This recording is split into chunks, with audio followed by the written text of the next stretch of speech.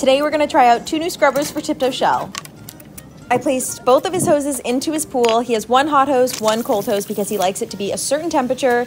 As you can see, his arms have a little bit of funk on them, same with his face, so this is the perfect day to get this scrubbed off.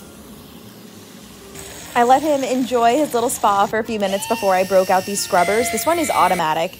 I'm not sure if he liked it. He was giving me major side-eye, but it got some of the business off. I don't know. This one's okay. I'm a big fan of the giant toothbrush. This was the best purchase I think we have ever made for Tiptoe.